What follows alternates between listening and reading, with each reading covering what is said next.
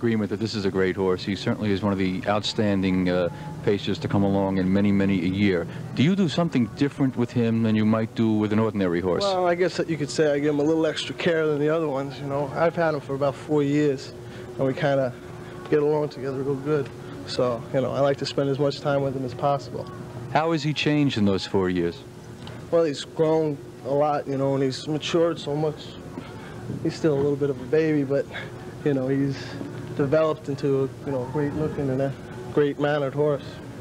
Originally, he used to be rigged with all of this white rigging that his mother, Robin Dundee, used. How come that was changed?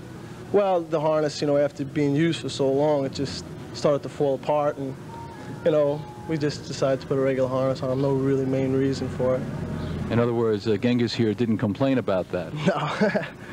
If I asked him that, what would he say? Genghis, any thoughts? As you can see, Genghis probably would have liked our microphone. Does Genghis like any special treats? Oh, yeah, he loves carrots and things like sugar and carrots, but his carrots are his favorite. He loves when people come and bring him carrots, you know. Does he act any different after he's won a race? Oh, yeah, he gets real cocky, you know, and thinks who he is, and he's just really hard to handle.